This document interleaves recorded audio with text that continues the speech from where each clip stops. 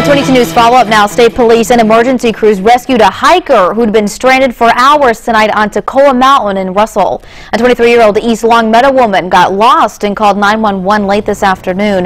The Huntington Police Department and Russell Fire Department set up a command post at the old Strathmore paper mill. A state police helicopter located the woman around 5 tonight. Rescuers had trouble reaching her because of rough terrain. They helped her down the mountain while the helicopter provided light from above. No one was hurt.